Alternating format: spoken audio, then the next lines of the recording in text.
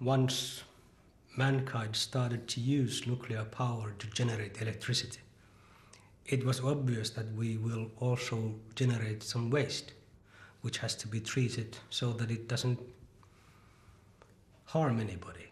And you can't make nuclear waste go away. You cannot make nuclear waste harmless. So several ways how to get rid of the waste were explored. Send it in the rocket out to the sun. It disappears, it will never make harm to anyone. How to ensure that the rocket doesn't explode on the launching pad or sinking it to deep sea. We would never be able to claim that we can safely put something into the bottom of the oceans, because still we have an impression that the oceans are really the mother of all life. It's not a safe way of handling spent nuclear fuel or radioactive waste. How much waste exists in the world today? Totally. I'm not quite aware. I would say between 200,000 and 300,000 tons, somewhere between these two. We already have enormous amounts of nuclear waste all over the world. If this waste spills out into nature, it'll cause death and destruction. Large areas will become uninhabitable for a long, long time. Did that happen? Are there forbidden zones with no life in your time?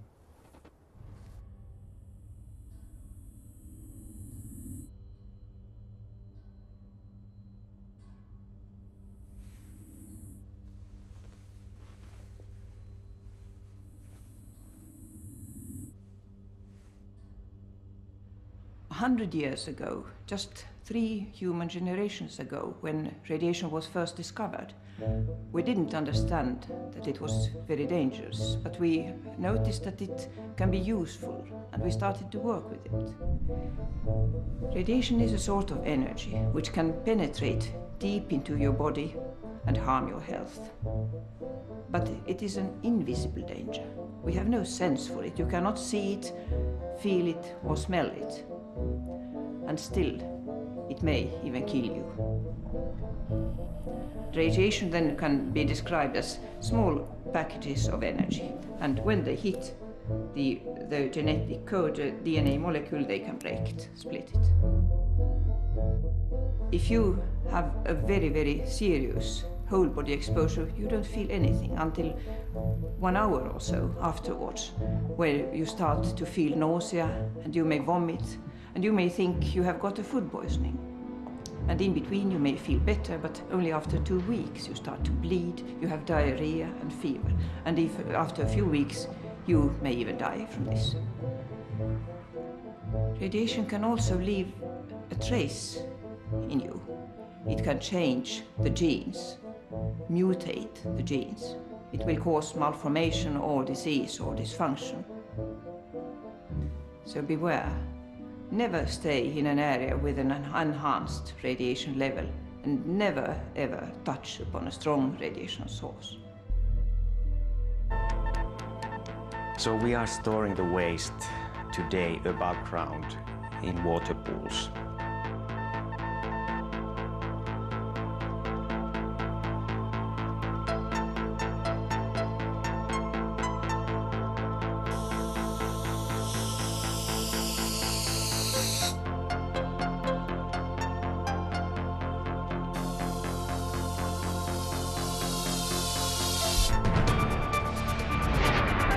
Olkiluoto in Eurajoki has been chosen as the site of the disposal facility for spent nuclear fuel.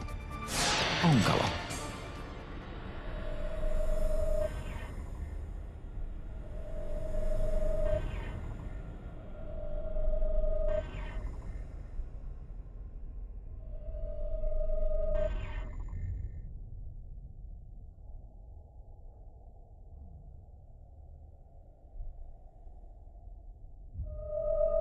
Where are you now on the plant? Should be here somewhere. then we start widening this area. More and more and more bigger area comes. Like in a big cave or? Yeah, imaginable big cave. It's like a big city underground.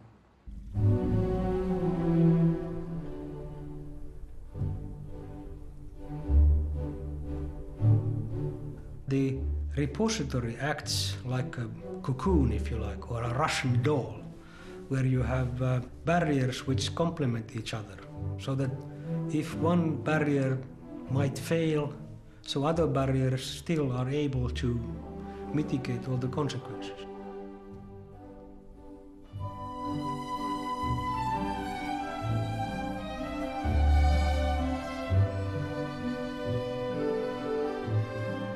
The final disposal facility will be constructed in stages and decommissioned in the 2100s.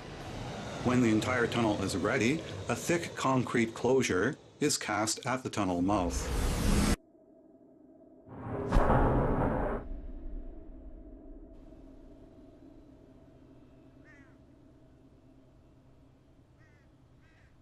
We will fill the chambers of Onkalo with the nuclear waste from Finland, from just one little country in the north. After 1 century, we will seal Onkalo for all eternity, just like the tombs of the pharaohs and the pyramids were sealed thousands of years ago, never to be opened again.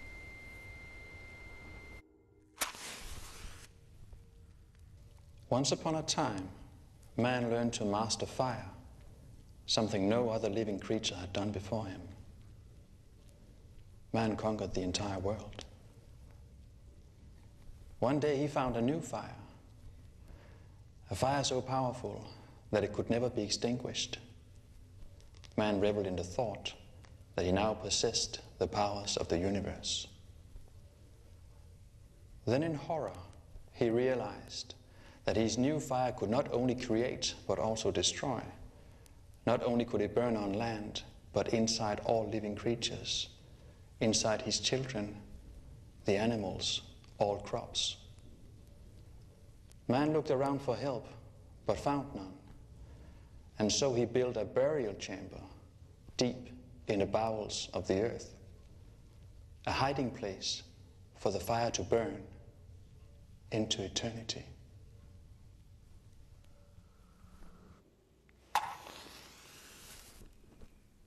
When the burial chamber was complete, man laid his new fire to rest and tried to forget about it, for he knew that only through oblivion would he be free from it. But then he started to worry that his children might find the burial chamber and awaken the fire from its sleep. So he bade his children to tell their children and their children's children too, to remember forever, to consign the burial chamber to oblivion, to remember forever, to forget.